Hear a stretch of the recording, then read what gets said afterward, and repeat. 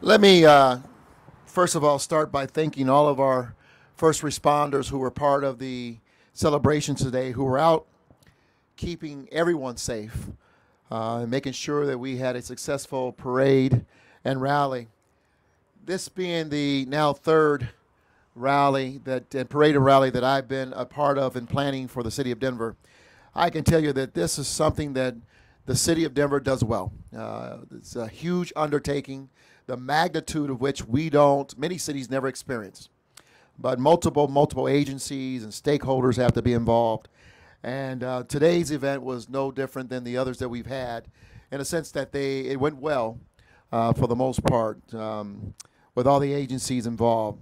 What we're going to do today is have Chief Ron Thomas give you an update on the situation regarding one of our decorated sergeants and officers, Justin Dodge, who was involved in an unfortunate incident as part of the parade today.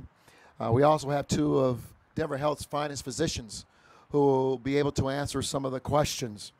And then, as I know, you already know, unfortunately, we also had a shooting incident.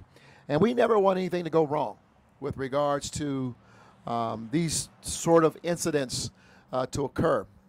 Either the officer being injured or, once again, someone or some people deciding to make a very bad decision. This was an event that involved anywhere from 700 to 1 million people today. For the most part, went very well.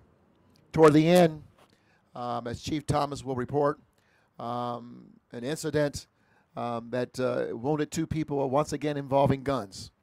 And here we are again having to talk about someone endangering the lives of people who came to celebrate. I want to thank the 1 million or so people who came out today, who did the right thing and had a great time celebrating our Denver Nuggets and their championship. But rest assured that our Denver Police Department will not rest until we apprehend the individuals who are responsible for today's shootings and unfortunately injured two people. Shame on them for once again marring what had been otherwise a pretty successful event for the entire state of Colorado. With that, let me turn it over to Chief Thomas, who will update us on Sergeant Dodge. Thank you, Mayor, and good afternoon, everyone. Thank you all for coming. I want to begin by talking about our injured officer. What I understand occurred at approximately 11:30 as a fire truck that was transporting several players was rounding the corner at 13th and Cherokee. We had an officer who was at the passenger side front of that vehicle, of that fire truck.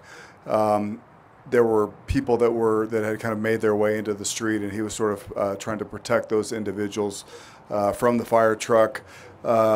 Had to step kind of closer to the vehicle, and the fire truck began to roll up the back of his left leg, trapping him underneath the vehicle, causing a very significant lower leg injury.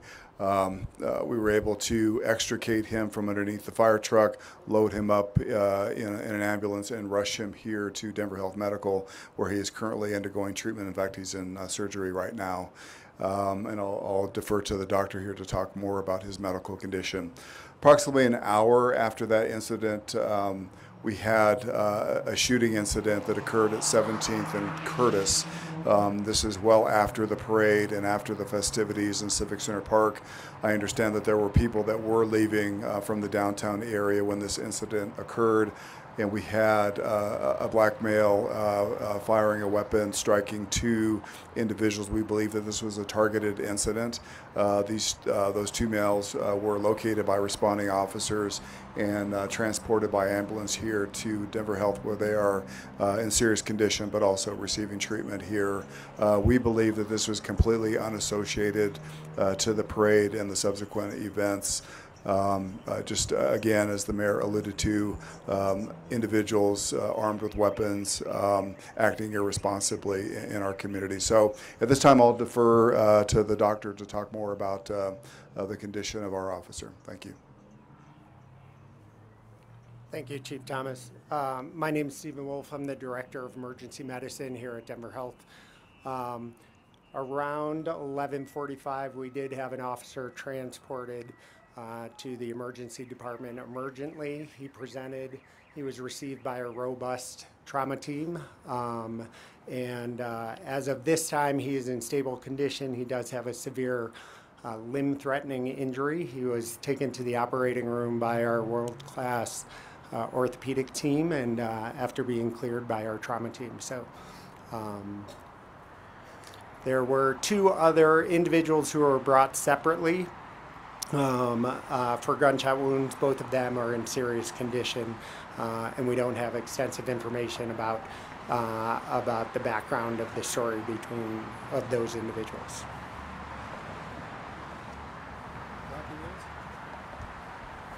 Why don't we go ahead and open up for any questions? I think we can take a couple. Sure, please, Dr. Wolf.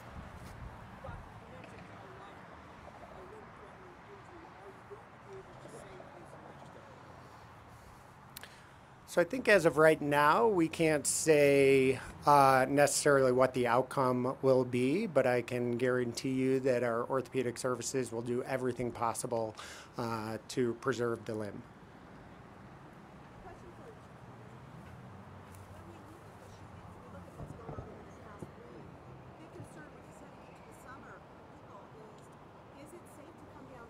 What is DPD doing to put measures in place to assure families that downtown Denver is still a safe place to come?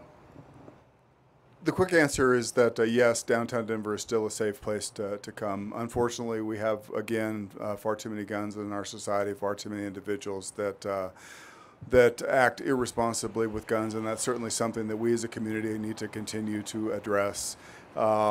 We continue to take measures to keep the downtown area safe. We have a significant contingent of officers that are deployed in our downtown core, particularly on the weekends during the entertainment hours. And so we believe that we can keep the area safe. We believe that we will continue to keep people that come downtown to live and play in our downtown area. And again, as a community, we need to continue to do things to remove guns from our street and keep them out of the hands of folks that act irresponsibly. With your officers present in the area, celebration after the victory of this shooter, why does it keep happening with such a heavy police force? Well, unfortunately, I think this just speaks to the fact that individuals now in our community are emboldened to act in an irresponsible way, regardless of who's watching. I think that's a significant concern. I think we should all be worried about that. Certainly, we always have our head on a swivel, and so we are aware of the fact that these things can certainly happen despite our presence. We hope that our presence creates safety. We certainly want to keep our eyes open and pay particular attention to concerning behaviors and things like that, so that we can take guns off of people before they have the opportunity to use them. I can tell you that we have recovered nearly hundreds of guns in the downtown core, specifically off of individuals that may have had the opportunity to use them had we not taken them off their hands.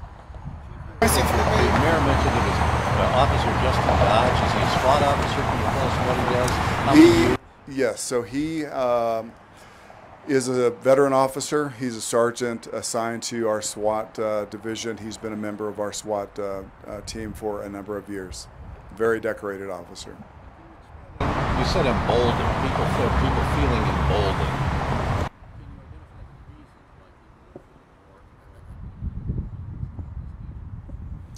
I can't really. I think that, I tend to believe that surety of consequences tends to discourage folks from acting irresponsibly. And so that's something that we certainly need to address with our criminal justice system. You have recovered hundreds of weapons in the core. Yes. Can you quantify how many of those were possessed legally? I would say the majority of them were illegally possessed, either possessed by someone who is prohibited from possessing a weapon, a juvenile, someone who is intoxicated in possession of that weapon. So the large majority of those weapons were taken and seized as evidence in a crime. On the issue of, you mentioned people are in the streets during this parade. Did something go wrong with crowd control? never seen folks along the parade route like you saw. Yes, fair question. So, we think that we had a pretty significant plan. I think that there were reinforcements to keep folks out of the street, significant fencing. We had officers throughout the parade route. We had officers that were following all of the vehicles that the players were on.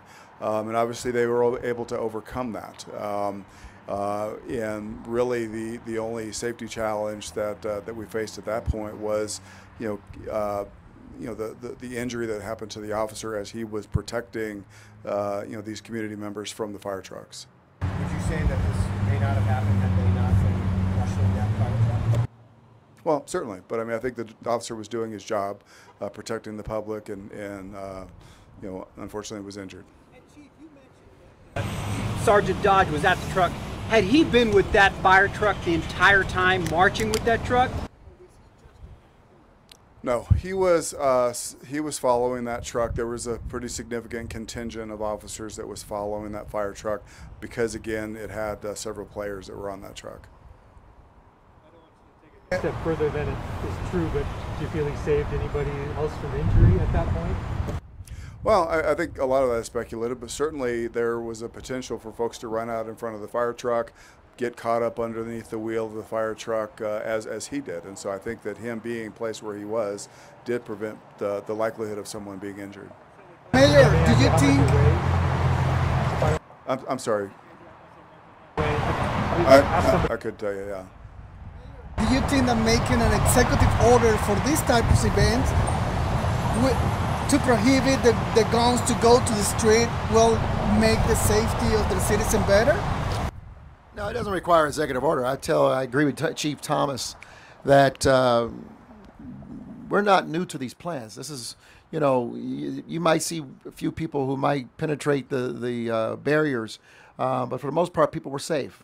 And I was in the parade. I saw people who were on the wrong side of the barriers, but for the most part, they were hugging up against the barriers. They weren't getting into the street. I was not at this location when the incident occurred, so I don't know what happened. So I can't speak to it, but I can tell you that the plans that are laid by the Denver Police Department in partnership with the other agencies, Department of Transportation, Infrastructure, and others, it was a pretty good plan. And we have done this parade now 3 times in the last 12 years, or at least in the last 8 years, and we've not seen this type of challenge before. Let me, while I have the mic, just go back to Sean's question, because I think it's important for us to address this situation. This is not about downtown. If you look at what's occurred here in the last 72 hours in the metro region, where we've had shootings, road rage in Aurora, road rage on I-25, where you see what happened with the 2 gatherings, the large gathering after the Nuggets won the championship on Monday, and then again today. This really is about young people getting their hands on guns. These are young people who they're 19 and 22 and 25, whose lives, if they're not ended by the gunshot, they're ruined and ended because they're going to spend the rest of their lives in jail. And if you want to know why people are emboldened, there is a very prolific fentanyl and drug trade happening all over this country, and we have not been immune to it. So join with us in being honest about what's happening here, that we got to look and understand that our young people are getting their hands on guns. They don't know how to solve crises or challenges by having a conversation.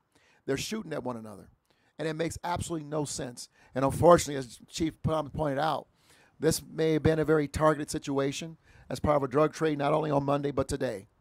And it's making everyone else unsafe, including the 200 officers who were there on patrol on Monday as well as today. So we need to just be honest. This is not about downtown. It would be a mistake for us to talk about it being an unsafe downtown. Denver downtown is no more unsafe than it is in any other neighborhood in the city or in Aurora or Commerce City for that matter. Thomas, quick question about another issue that occurred. Nico Jokic's wife hit by a beer can. Have there been any arrests there? Is anyone looking into that? What's happening right now with that? So we will certainly look into all of those incidents. We did make 2 arrests during the parade. One individual we contacted had a weapon. Another individual was involved in a disturbance and had a warrant, and so he was taken to jail. So those are 2 arrests that were made specifically associated to the parade. We do have a number of cameras that were along the parade route and in the area of Civic Center Park, and so certainly we will be combing through that to see if we can identify anyone who may have thrown a beer can and struck someone. Is there a chance that the people who were going towards a fire truck where the sergeant was injured, that they could be charged with anything? You know, I don't think that that would be appropriate to do. The officer was obviously doing his job protecting the public. It's unfortunate that he sustained an injury, but I don't think that it would be fair or reasonable to blame these individuals who are just trying to celebrate a Nuggets win. Be sending out a picture of the sergeant that we could use in our reporting this afternoon? We can do that. You're welcome. Update us on the investigation into that shooting. I know that you said it looked like a targeted shooting. Do you have any idea who? Do you have any suspects? So we've obviously identified the two individuals that are here at the hospital. We have a photograph, so a lot of cameras in the area where this occurred. So we actually do have a photograph of the suspect. They're unidentified at this point and certainly not in custody, but we're confident, I think, in our investigative ability to ultimately identify that person and bring that person to justice. I'll have to talk to my PO team about that, so thank you.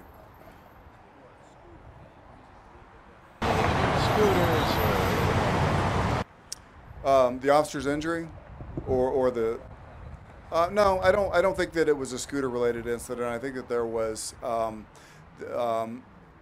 an acquaintance that involving the three individuals that were involved in the shooting. At how events like this are handled in the future. I know the mayor has said that it went pretty well, but will you look at this to perhaps see if safety strategies will be amended in the future? We're a learning organization, so certainly we will look at this particular parade just as we looked at the parade that occurred when the Avalanche won. And we will continue to meet with our local partners as well as other jurisdictions across the country to look at how to better prepare for these types of celebrations. Thank you all. Thank you. Thank you, Chief. Good job. Thank you.